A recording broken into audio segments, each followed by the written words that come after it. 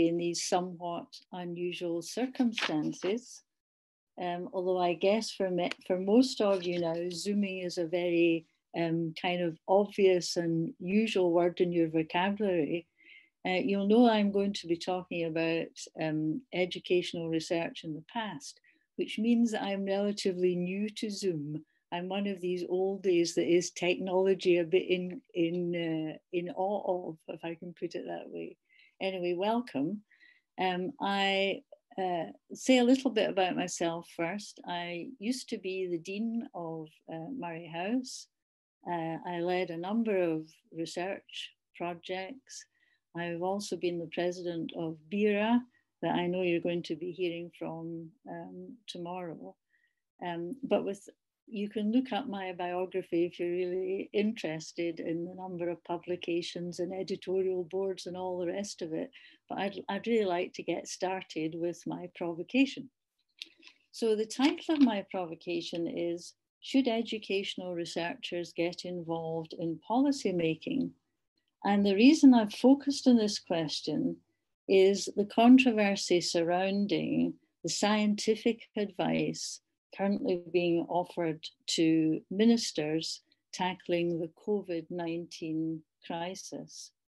And indeed the establishment of a so-called independent SAGE, separate from the, as it were, official SAGE. This has been established, the independent SAGE, because there were doubts about the very independence of the advice that was being offered. Now, of course, the most obvious limit to, or risk to getting involved in policy making is a risk to your independence and integrity. However, I think before you start running away from policy involvement, it's useful to ask three main questions, and that's what I'm going to focus on now. And I've drawn on my experience of leading the research on the national debate for education to help illustrate the answers to some of these questions. So first of all, the first question is, how do I understand the political context in which I'm operating? In the case of the national debate, the Scottish Parliament and the executive as it then was, it wasn't called the Scottish Government then, had been in existence for only 3 years. And the political climate, I would say, I don't know if there's anybody joining us who can remember this, but was one of great interest and even excitement about how the Parliament would operate. There were a couple of features that signalled a possible move away from the old Westminster business as usual politics.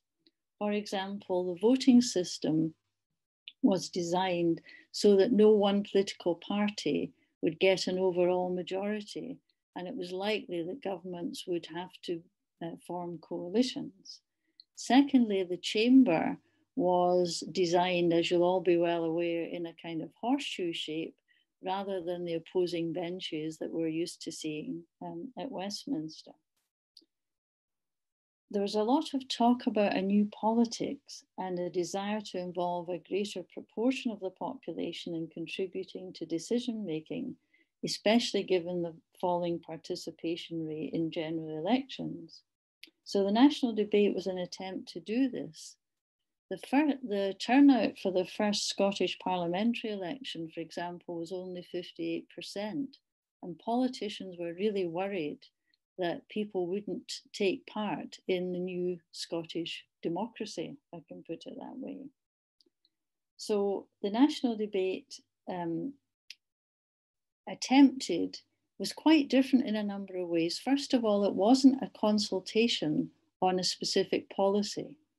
It was rather a look at what was good about Scottish education, what needed improvement, and there was quite a long time horizon between 2002, when the debate started, and what Scottish education should be like in 2013. There were a whole number of events organised throughout the country. I think 800 I've got in my notes here, and there were over 1,500 responses. So my reading of the political context was it was quite benign. I mean, this might have been naive, but that was the way I saw it. A rather different situation when you're in a crisis, and I don't know if Mark Priestley is here today, but I wonder how he felt when he heard John Swinney say that National 5 exams were being abolished because he was following the advice of Professor Priestley. And I would have been slightly anxious if that had been me. So if Mark is here, I'd like to hear what he's got to say about that. So that's the first kind of question. How do I understand the political context? The second is, what kind of data will be collected? Who will have access to it? And how free will I be to publish? In the national debate, it was already decided in government that there would be a fairly open-ended questionnaire. And this would be a way of keeping the government not trying overtly, at least, to influence politics or influence responses, I should say. And what the Edinburgh team had to do was establish a coding frame for all these open questions, and the nature of the questions and the pros and cons of open versus closed questions, all the things that you'll be familiar with, was discussed with civil servants. The data was made available publicly once it had been counted. A survey firm was brought in that was used to handling big data sets to do that. And we were free to publish. And indeed, I've cited a paper in Research Papers in Education for those of you who are interested in more detail about the debate. So again, I thought that was quite a good bulwark against any charges of collusion or any perceptions of collusion or being drawn in. And the third question, what will you do if the policy does not follow the evidence from the data? In the national debate, the Scottish Executive did consult with me on whether its response to the debate was true, in inverted commas, to the data. Excuse me. Now, as I say in the paper that I referenced, this might be seen as a rather transparent attempt to draw me into supporting the policy which was developed. But I'm rather inclined to the view that this was a genuine desire to check on whether any key elements emerging from the debate had been missed. As it turned out, the responses to the debate revealed strong support for comprehensive education and the professionalism of teaching, of the teaching staff. There were concerns about the curriculum and about the over-assessment of pupils, which resulted in time in the establishment of the Curriculum Review Group and Curriculum for Excellence. If the data had revealed a desire to move away from comprehensive education, it's intriguing to speculate what the executive response would have been. At this time, under a new Labour government, in the UK, we're getting the rise of academies and so on, and a move away from local authority control. So that would have been interesting. An ideological challenge would have been posed to the executive. But it's also important to remember that as researchers, we have a responsibility to be true to the data, even if they present uncomfortable reading for those in power. So those are the three questions I wanted to ask, and I wanted to end on what is education research for? I'm not going to go into a big philosophical treatise on this, Nicola will be pleased to know, but I would say that most of us are engaged in research because we want to understand how things are and we want to try and make them better. Now, I know what counts as better is contested, and I would say that although researchers should not shy away from being involved in policy making, as long as their eyes are open and they can answer these three questions to their own satisfaction, they should engage in trying to influence or not be afraid of being engaged in policy-related research. Research is only one influence on policy, of course, and researchers need to remember they're not elected politicians or government ministers. But I remember one civil servant saying to me, even if research findings are not adopted, some of them seep into the woodwork so that certain ways of thinking and assumptions become embedded. It is, of course, the job of the researcher to challenge these very assumptions. Thank you. Thank you, Pamela. That was great. Thank you. On to you, Ben. Okay, thank you very much. I'm just going to share a couple of images, which I hope you can all see. Okay, so my provocation, as it were, is that I think we need more research focused on digital technologies if we want to adequately understand educational policy and indeed practice today. So pretty much anybody who's been working in a school or in a university or has been homeschooling their children this year will now have first-hand experience of digital technologies and how they've exploded in education. Now, of course, that's only at least partly a product of school and campus closures. Educational technologies and the use of digital technologies in processes of policy making aren't new, but they're certainly expanding and evolving quickly at the present time. So I think the digital is an increasingly important focus for educational research. The little title I've got here, I suppose I'm trying to reference two things that I think we should be looking at. One is the kind of the organizational bodies that are now focused on using digital technologies for policy purposes, like boosting achievement or building skills for employability or assessing school performance and so on. But then the second meaning that I'm trying to get at here is the way in which students' bodies and their behaviors might increasingly be rendered digitally as data traces and then used as data for the purposes of policy development and intervention or some kind of practice intervention too. So we could think about the use of large student databases, for example, to generate insights into particular populations of students that are then used to design some kind of intervention. So this is the idea that the student as a digital policy body, a datafied subject of policy attention that's been compiled from digital traces.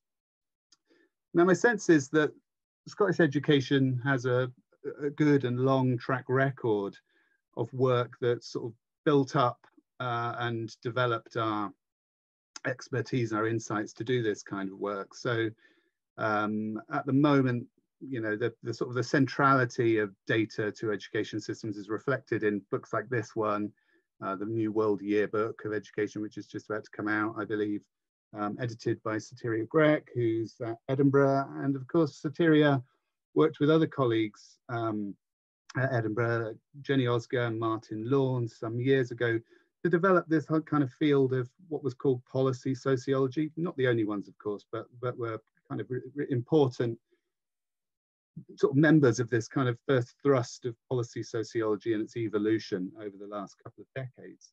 This idea of policy sociology was very much focused on kind of critical analysis of the social and historical contexts of the production of policies and all of the actors involved in that and the tensions and the power plays that were involved in the production of policy. And then following that out into the sort of the situated effect of policy in different locations too. Now that kind of work opened up research on the various different networks that are involved in policy, ideas about network governance and policy mobility that have flowed from that. which in turn has opened up an emphasis in the work of many people, including those working at a number of Scottish universities, on these kind of actors who promote or work with digital technologies as a way of trying to kind of inform or participate in policy in some way. And a key part of that, of course, is the development of data systems. So organizations that create big data platforms or generate data are increasingly sort of big players in education. But my sense is what we also need to focus on are some of the advancing developments in big data and sort of data scientific analyses that are increasingly individualized and kind of personally targeted and intended to generate actionable insights about individuals. And I just want to give one brief example of something that's exploding, and it's a bit of an interesting area.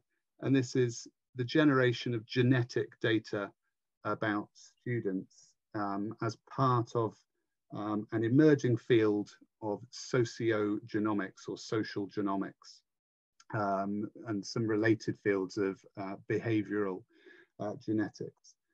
I think this field points to some new and emerging intersections of digital tech and policy in interesting ways. So the genetics of education is increasingly being presented as a kind of area of potentially policy relevant scientific insight generation. It's a true big data science of education. So we now have studies with samples of 1 million or more that are then linking DNA differences to things like school attainment and achievement, and even in some cases intelligence. And these are based on really huge samples. And at the basis of these kinds of studies is the discovery and the study of single nucleotide polymorphisms. So these are very tiny, tiny differences in the human genome, which in association with one another can shape, to a certain degree, human behavioral traits or phenotypes. So there are no ideas here about there's a kind of a gene for intelligence, or there's a gene that's associated with how well you do in hires and so on. But the idea is there are clusters and associations of genes which to some extent shape behavioral traits, such as how long you spend in school, or are associated with your achievement level. Now, the only way that this work is possible, and the only way that these kinds of ideas about kind of, datafying people in a genetic kind of way, the only way this is possible is because of the creation of vast digital technological systems for gathering data about human bodies and analyzing it amongst all of these hundreds of thousands of single nucleotide polymorphisms across very large populations. So what we now have, beginning to enter into education, and it's just at the edges of the idea that this could be generating policy relevant insight for education. What we have is a vast kind of infrastructure of bioinformatics technologies, of biobanks where genetic data is stored, of algorithms, of data science techniques which have been ransacked and put to the task of analyzing human bodies and so on. And these vast infrastructures of various interlinked technologies and practices are producing particular ways of understanding human life, and understanding particular ways of understanding education in genetic terms that simply wouldn't have been possible without the technologies. Now, some people like Robert Plomin have begun to suggest that what we could actually get from this is what he calls precision education. So we could use these kinds of data from polygenic analysis to create individualized and predictive scores to forecast a student's genetic potential and use it for personalized interventions.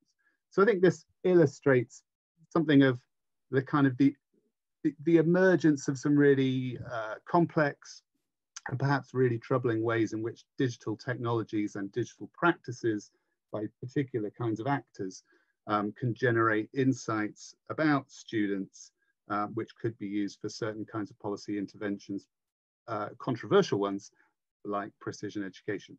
Right, I think I've just got about 30 seconds left.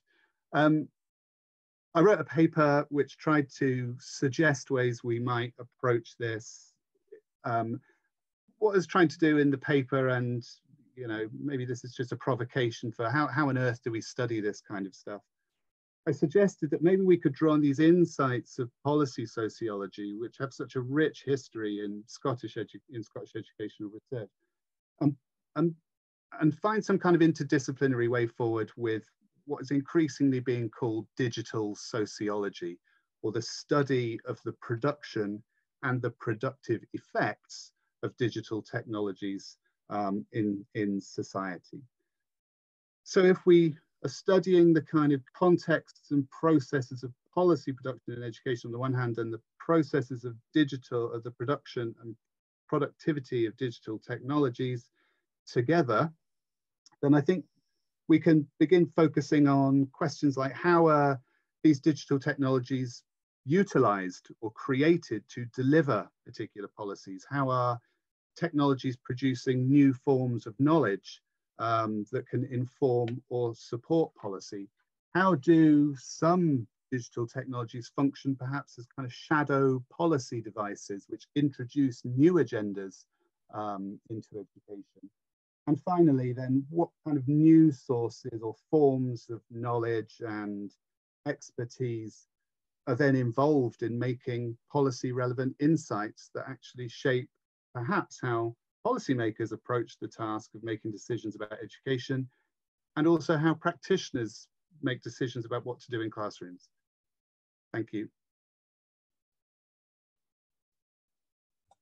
Thank you, Ben. Thanks. That was really interesting. Lots of chat being going through the chat there. I'm trying not to look at that too much because I'm focusing on the panel just now. Hopefully Angela is taking lots of notes there. Handing over to you, Isabelle. Thanks very much, Nicola. And I have to say I'm almost frightened out of my life by some of the content there from Ben. I've come this afternoon very much as a practitioner and former head teacher and system leader in a local government, and indeed working for national government on a number of projects. And my view is quite a simple one. Educational research in the future should be linked quite clearly to scenario planning and involve a whole range of people. The OECD in September of this year published Back to the Future of Education, and they present 4 scenarios for future schooling. But they begin by asking us to close our eyes just for a second and think of something that happened in the past 20 years that we didn't see coming.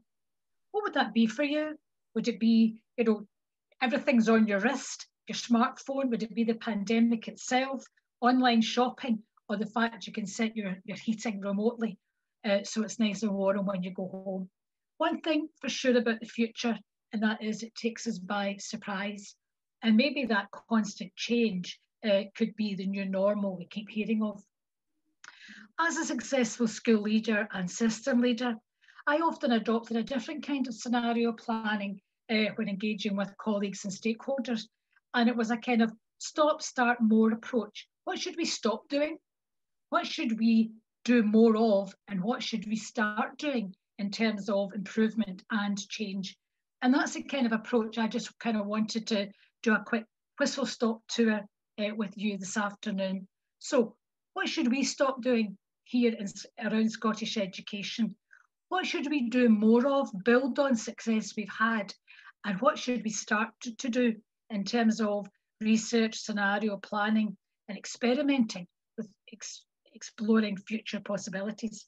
So my provocation is based on my experience as a school leader and a systems leader, but also my work at the University of Aberdeen, with Scottish Futures Forum, with the RSA on CFE 2.0, and so on. So firstly, what do we need to stop? Well, I think we need to stop only valuing what we can measure. We have moved from a system which was relatively data poor to one that's data obsessed. Mm-hmm. And for all the data that we collect, we've got no real significant evidence of improvement after 10 years of curriculum for excellence about pupil learning.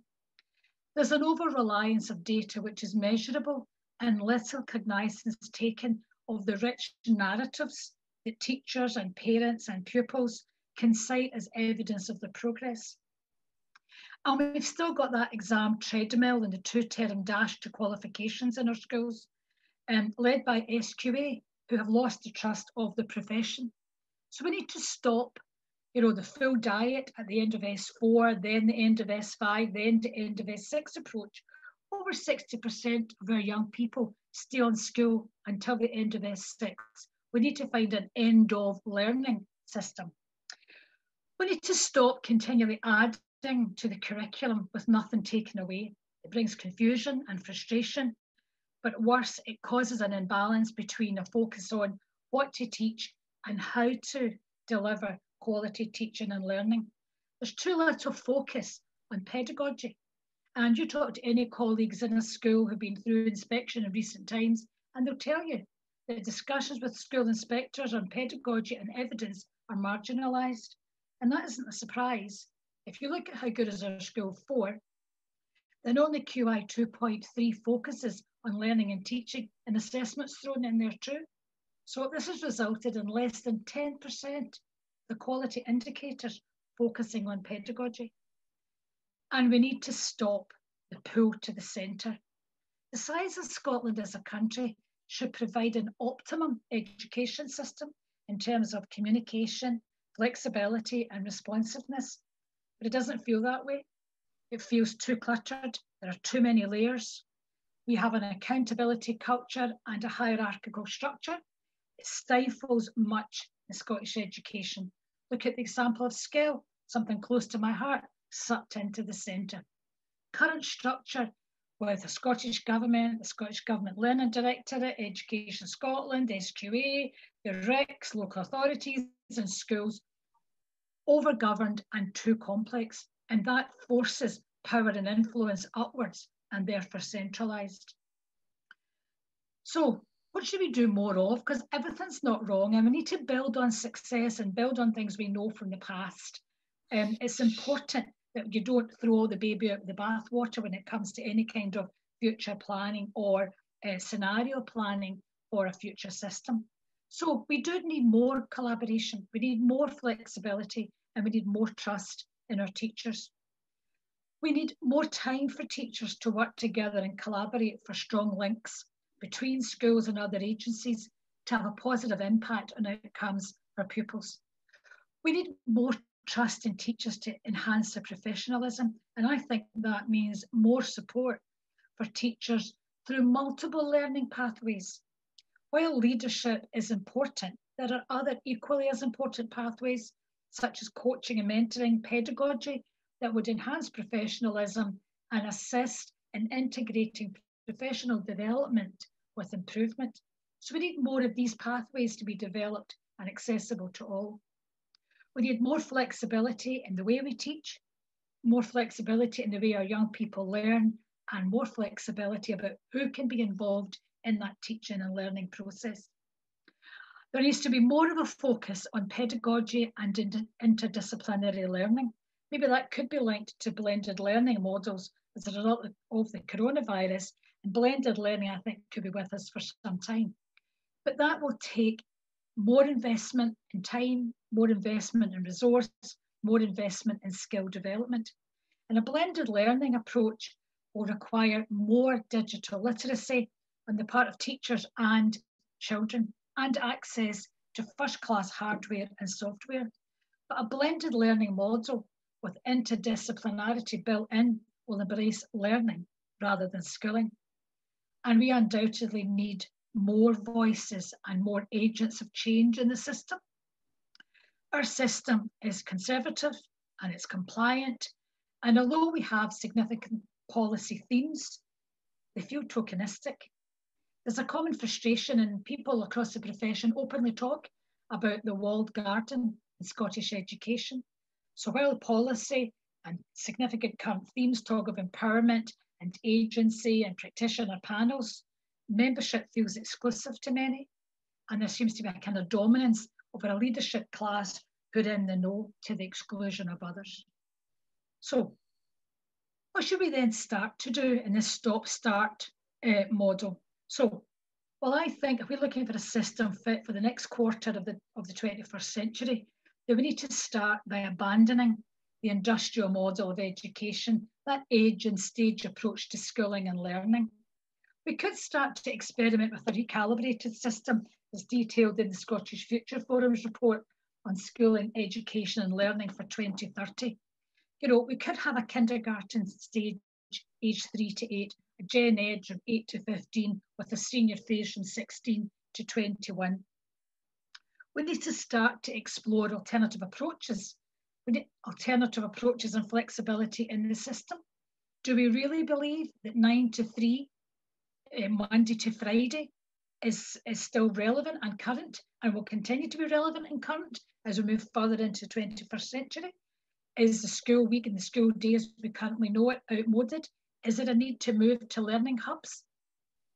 And I think we need to start to widen, start to look at maybe employing what I'm going to call para-professionals from community, from business, from the third sector to help deliver aspects of the curriculum. But those could be parts of the curriculum planned by the teacher, and these assistants, the para-professionals, then is a resource for the teacher to deploy. And that's putting us trust in our teacher and increasing and enhancing and empowering them in their professionalism. The time freed up by the paraprofessional can then be used by the teacher in real professional learning opportunity and collaboration with others, opportunities in real time and in real settings. And I think we need to start to assess our senior students, our senior pupils, on how well they can engage with complex challenges, how well they can solve complex global issues. Projects such as sustainability, ethics, democracy, undertaken in a project-based approach would insist then there has to be collaboration with a range of key partners from community and business, the third sector, with higher education. We need to start to look at that interdisciplinarity within the system. That brings with it a need to start to explore new approaches to assessment and examination. We need to measure attainment, but not everything that is valuable can be measured in the traditional way. We need to get smart about how we do it, when we do it, and we need to explore ways of capturing, recording and celebrating achievement. And we can start all this by realigning and slimming down the structures to distribute power and agency. The current model has various strata of accountability, which many believe stifle empowerment and agency at classroom and school level. So I believe that the future for educational research is around scenario planning, and we should start that scenario planning here in Scotland. We should start to develop a small number of scenarios, the stories, the narratives about how a future Scotland might unfold, what possibilities could emerge, what problems might we need to overcome, and then we can plan to confront, to adapt, or to embrace as necessary. But that type of planning and that type of research cannot be left to the academic researcher alone, can't be a solely academic research exercise, and heaven forfend it would be left to Scottish Government or Education Scotland, but actually it needs a kind of broad church, almost back to where Pamela started. It really needs back almost to that national conversation and a whole range of people involved, but there has to be strong professional voices at its heart. So we need to start to be risk takers. We need to have courage. And those of you who know me won't be surprised to find that I'm going to finish with a quote from John Henry Newman.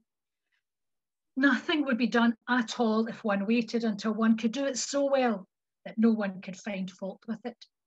That quote from Newman was the tagline that I use as a head teacher in every single document around Curriculum for Excellence and every single document around change and improvement.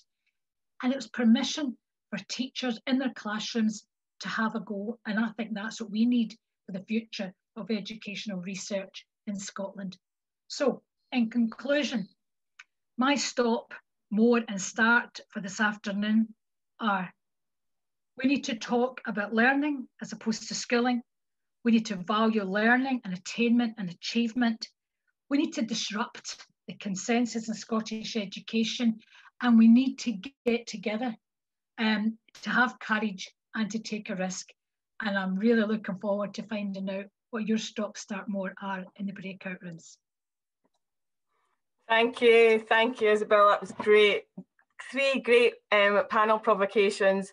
See the links between them all and what we're thinking about in terms of Scottish education. So I'm going to go straight into the breakout panels. I will, once you're in, into the breakout rooms, once you're in the breakout rooms, I will put up the questions in the chat. So look out for those coming up in the chat to everybody. And we'll be in the breakout rooms for around about 20 minutes. When you're in there, just introduce each other, engage in discussion around the points that have been raised from those provocations and using the questions to help you. And then any points or questions you want to raise when we come back in, we can't promise that we'll address them all, but Angela and I will be on the chat. You're also welcome to unmute yourselves to chat as well by raising your hand, and we'll hopefully engage in some good discussion with the panel. So into our breakout rooms.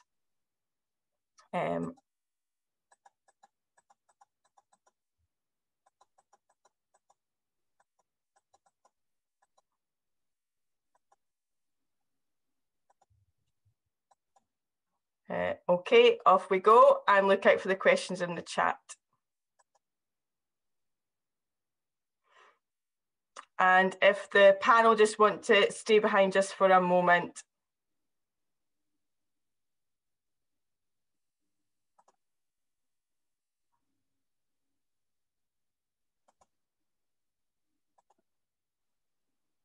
Intentioned and soothing rhetoric of politicians that they are now proceeding on the basis of evidence and data. If you look at the structures through which ideas are fed, it's still a highly controlled system, and that ties in with some of the things Isabelle was saying about the hierarchical nature of Scottish education. Plenty of soothing rhetoric about empowerment and that sort of thing. The system hasn't changed all that much. In my view, Scottish education is still trapped in the iron cage of its own bureaucracy. I'll stop there. Thank you. Do we have a response from the panel? Pamela?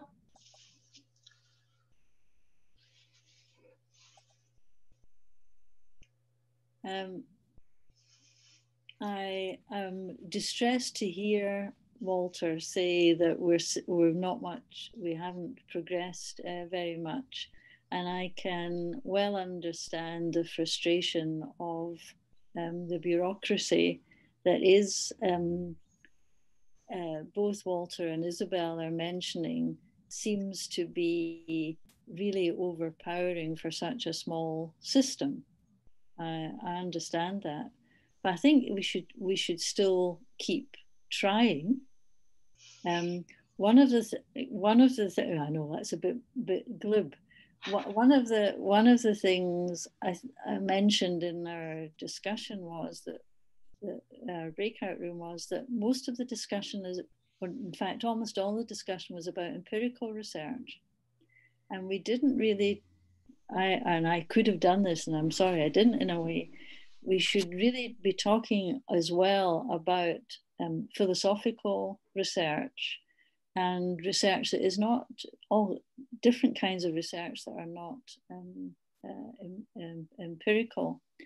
One thing I wanted to mention while I've got the floor is that there have been a couple of very interesting books published recently about challenging the whole notion of meritocracy,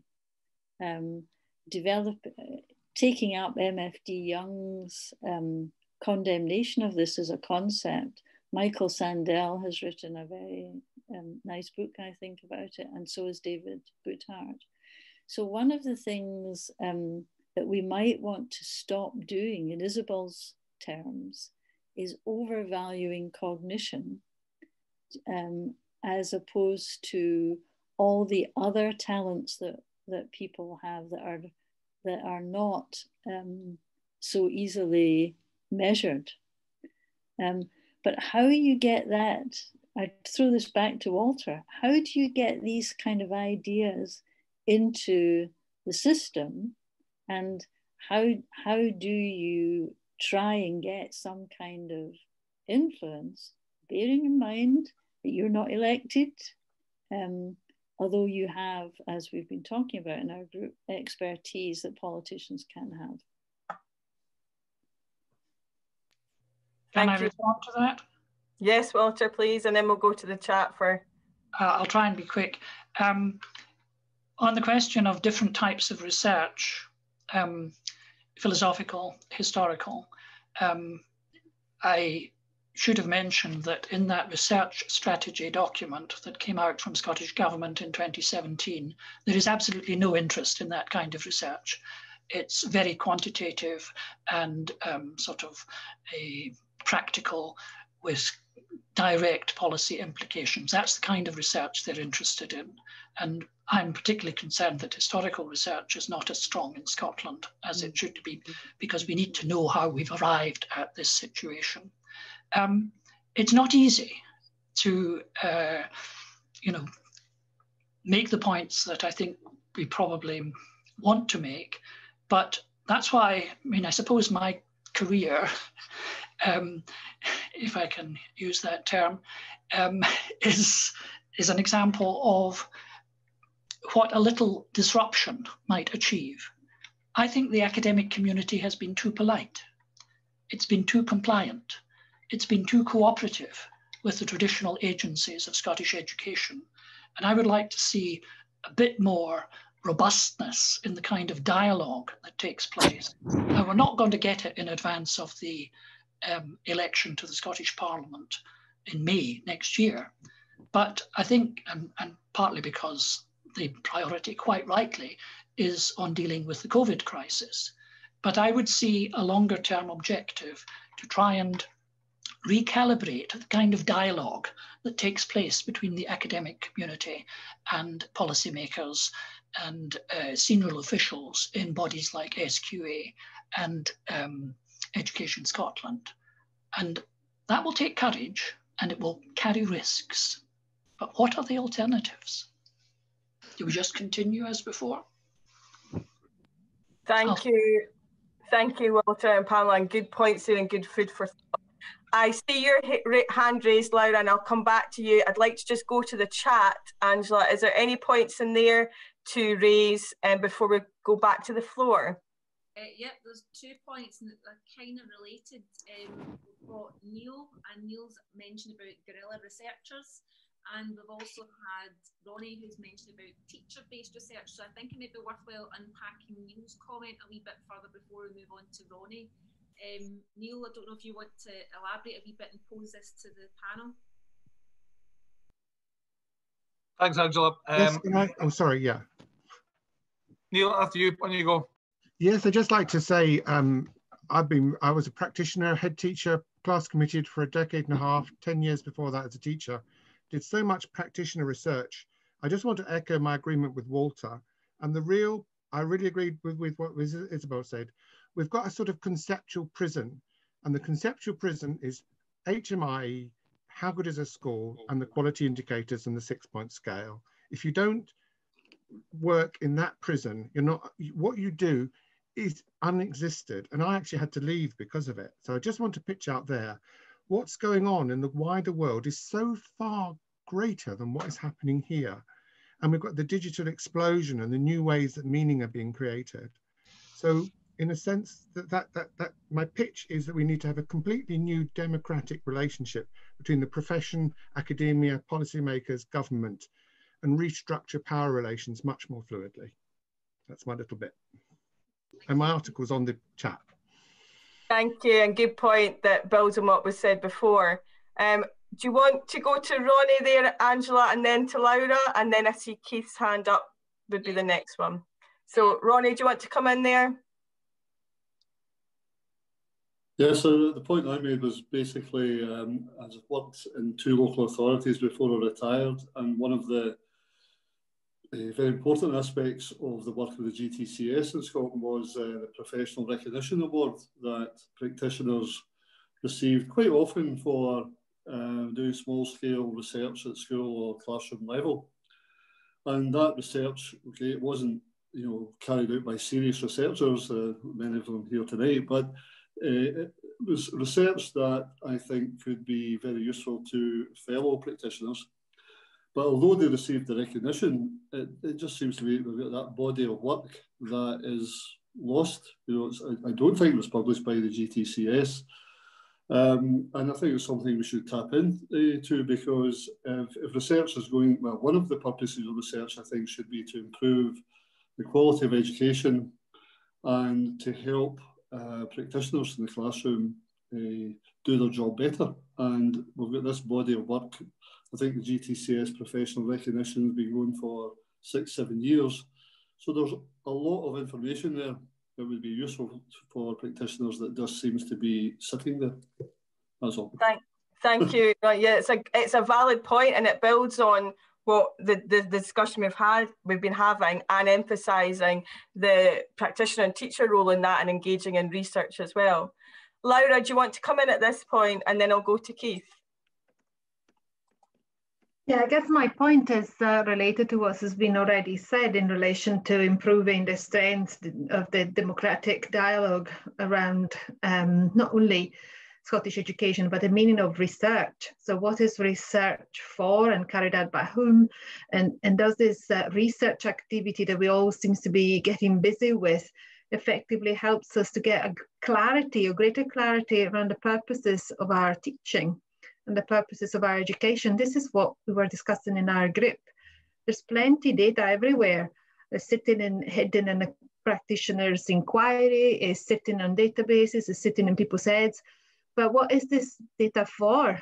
And should we have a more recurrent and refreshed dialogue around the purposes of education, something that is timely and something that is recurrent? It's not a discussion we have once and for all. As we can see, the scenario in which we live changes very quickly on a daily basis. So are we able to actually inquire in this timely manner with other people, or do we wait for the data being produced and being published? Because that's a bit of an old-fashioned idea of research, as something written. Research is also the purpose of ongoing discussion and ongoing critical quest of why we are here. So that's all. It's just reporting from what we were saying in our group. No, thanks, Laura. And yes, I think that builds well. And that's, I think, the point you're raising there about thinking about and what building what Ronnie said about the practitioner role and what practitioners are doing, and that research isn't just about being written down, but embedded in practice and informing practice and moving our thinking and our practice forwards, I think is important. Keith, do you want to come in there? Great, thank you. My name is Keith Strouber. I'm a researcher at the Scottish Government. I feel a bit of an interloper, but very glad to be here. And thank you to all the speakers. I think they were all excellent presentations. You can probably hear there's Mario Kart going in the background, so apologies if you can hear my kids and my puppy. I was particularly interested in Pamela's presentation and her sort of provocation: should educational researchers get involved in policy making? And I absolutely think they should be, and that's part of the role of my team, is to make sure that researchers are absolutely involved in policy making, and that we do hear, the research and evidence and insights and data that come from academic researchers. And take up Walter's points, very good points about the research strategy for Scottish education and the reference group. I think they're still a work in progress, and we're very keen to keep developing the academic reference group. And I think it's been great, because I think I know about half the people on the call just through that reference group. So I feel that we're breaking down barriers between government policymakers and academics, but that's still a work in progress. And I think there was a provocation from Walter at the end as well about being too polite. And I think a plea is not to be too polite. if you have a good piece of research, come batter down our doors and make sure we hear about it. So this was encouraging you to make sure that research gets to our door and we have those conversations, because I think they're absolutely vital for us to hear. Thank you, Keith. Thank you. And good, interesting points coming back there to the points that Walter raised as well. Thank you. Is there anything else in the chat, Angela, that you want to pull up? Some examples arising from Charlene mentioned about GTC, that some articles that teacher research is actually published in Teaching Scotland magazine. SERAconf20's given us some examples of when she did a GTC, were hugely supportive in a collaborative research paper she worked upon. But actually, can I go back to Neil McClellan, because he did mention about guerrilla researchers and I want to give him a chance to speak. So Neil, do you want to come back in? Thanks, Angela. Neil McClellan? Yes, hello, can you hear me? Yeah. Neil McClellan. Neil McClellan, sorry. I'm just Yes, taking up just now to say, I think Walter's rallying call from earlier is perhaps the most important point for us to take away. I see a few folks nodding at that just now. Walter again leading the charge. We do need to be more aspirational, more confident. And I reflected in my own group. Chris Husbands, when he was Director of Institute of Education in London, presented a really good paper a number of years ago that I was at, where he talked about the interface between policy, research and practice. But whilst the three of them need to work in synergy, there does need to be a bit of rough edges between them. They can't all be hand in glove. They can't be at the point that they're all sitting in a cosy alliance together. There does need to be rough edges, and that's where the rough edges will find the new gems that are going to take us forward. And I think Walter has just hit the nail on the head there, that we do need to get more confident, more aspirational. And that's why I've put the note up there about this guerrilla research, which fits in with what Ronnie's talking about, getting practitioner research into the system, getting it pushed bottom up, as opposed to the sort of control mechanisms that Walter's critiqued so well. Thank you, Neil. I'm going to close by going back to each of the members of the panel. I can see your hand up there, Pamela, so I'll bring you in and then I'll bring in Ben and Isabelle, just with a final reflection before we finish up the session. Thank you, Neil, for that. Pamela? Thank you. Thanks very much for all these contributions, which are really, really interesting. Why I put my hand up was the idea of disruptors and guerrilla researchers. Sounds great, makes us all feel good. I point to Dominic Cummings as an example of what happens when you are so far outside that you can't get anything done, you can't get any cooperation. That's all I wanted to say. Thank you, Pamela. Ben, have you got a final reflection or point you want to raise? Well, I love this idea about guerrilla researchers getting to market quicker via blogs and so on. And actually, I think there's a really, really powerful role for blogging our research, commenting on things that are actually happening, short-circuiting the slow timeframes that often go with research. But at the same time, there are real dangers about what kinds of forms of authority then, that call themselves research end up in the hands of teachers. So other people may have seen the paper that was published earlier this year in British Educational Research Journal on teacher populism. And this idea that actually you now have various so-called sort of evidence champions and research evidence groups who primarily work through blogging and online conferences and so on, but exhibit a particular form of politics and particular approaches to pedagogy, and in particular reject the expertise of academic research as being completely unrelated to the reality of what happens in schools. So I think we need to be quite careful about ideas about sort of guerrilla research, although I very much like the term, and about the politics of these different ways of engaging or doing research and getting it to the public, but also engaging teachers when teachers themselves are perhaps targets for these kinds of attacks on academic research too. Thank you, Ben. And finally, Isabelle. Thanks very much, Pamela. Nicola, sorry, I've had a fabulous afternoon. And in many ways, I think Dominic Cummings is the perfect example of why we do need disruptors. But the disruptors as a kind, I suppose, disruptor in our very own Walter is with us this afternoon. Because what seems to me that kind of happens just now, and Dominic Cummings, I think, is an example of this, that in Scotland, well, we have academics who raise their head above the parapet, who've got something to say. One or two things happen. They get invited in and they get a Scottish Government contract, and that's them, or they're sidelined. And I'm very much on the side of those who wish to continue to be that strong voice from the sideline. So all for the disruptors. I think that my biggest takeaway from this afternoon is that obviously there's always a place for research, for educational research. And I think the more often that we can work together so that we have academic research, but added to that, we've also got, you know, practitioners and people in classrooms and people who work in other parts of the system can actually come together, because by coming together, we actually can make sense of the past. We can identify what currently happens that we want to continue, but start to do that serious planning for the future. Thank you, and a perfect way to end the session. I'd just like to thank our panel, Pamela Munn, Isabelle Boyd and Ben Williamson today. I'd like to thank all of the people who are here and have been contributing. I've really enjoyed the session this afternoon. I thought the panel gave me lots of food for thought, couldn't stop taking notes, and then great discussion in the breakout rooms. I just would like to remind everybody that this is our week of events celebrating the SERA conference. So just so that you're aware, we still have 2 events left. On Wednesday, we have our international links.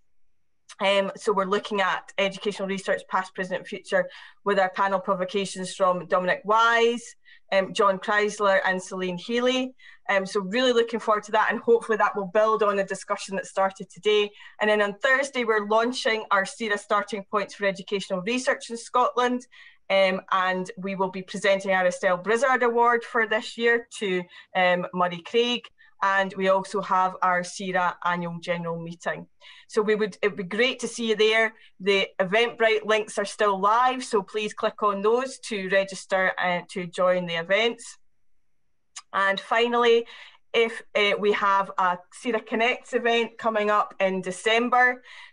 This is run by the Physical Education Network from SERA, and it builds on an event that was held in June, where it was a panel of the deputy heads and heads talking about what the implications of COVID-19 on health and well-being, and this is following up on that to see the experiences and what's happened for them since schools returned in August.